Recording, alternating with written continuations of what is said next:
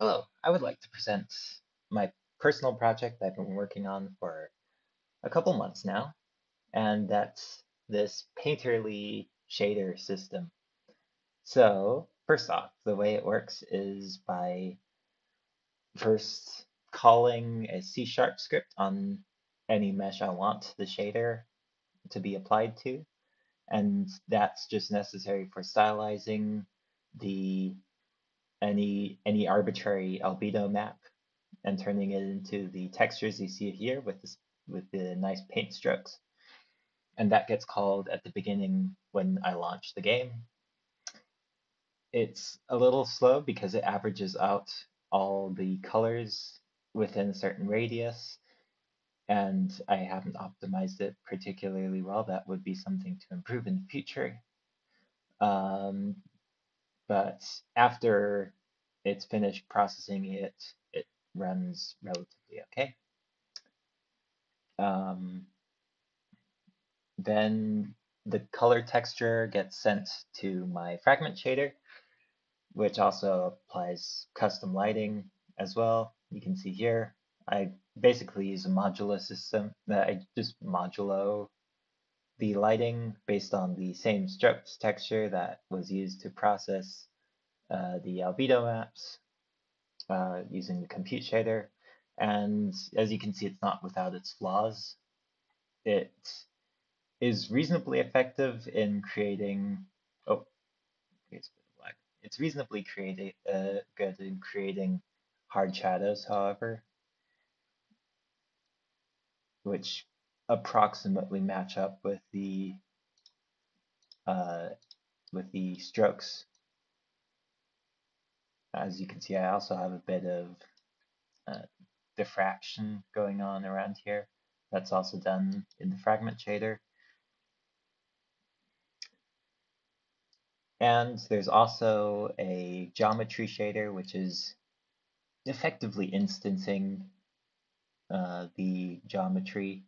I can add more shells, I can add less, I can tweak the opacity of the shells, etc. It's just there to break up the outline. So the goal, of course, was to create a painterly shader system with painterly lighting, which was a thing we struggled with on our previous game project. So I was hoping to improve that with this. There are a couple things I would want to improve further. So first off, as you can tell, the lighting is not the best. It works decently well if it's just applied to a simple Lambert shading model, but with the shadow texture, it's not as reliable, of course. So what I would do, since I would be to just take the take the shadow texture and apply a pretty similar thing that I'm doing with the compute shader to the shadow texture, then feed that into the fragment shader.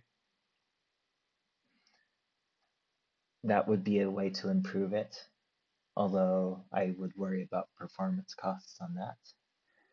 Next is the diffraction is currently done in the fragment shader, but it would be better if I could use the jump flood algorithm in, and apply it in screen space to the shadow map.